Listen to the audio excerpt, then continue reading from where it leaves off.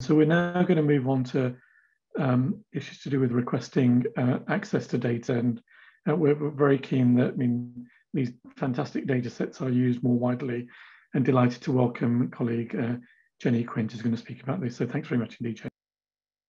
Thanks very much, Aziz, and hello to all of you this afternoon. Can I have my next slide, please?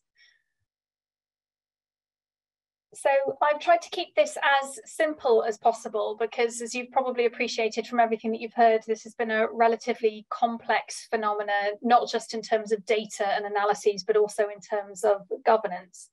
So in the interest of simplicity, the easiest thing to do if you're interested in accessing a particular source of data for undertaking a particular piece of work is to look at the publications as they come out, and to contact the lead researcher for each country and each type of data analysis. There are always contact details.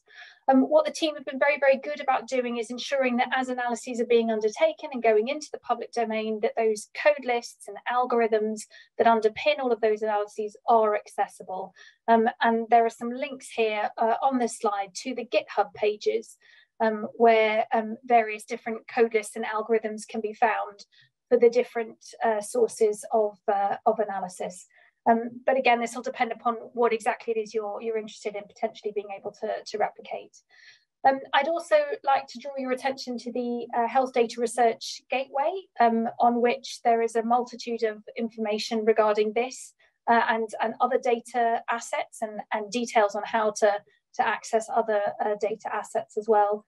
And finally, just the DV2 website, which also has links to the various different resources that I've mentioned here, where you're able to find out more information about accessing the GitHub repositories or being able to get in touch with people about research.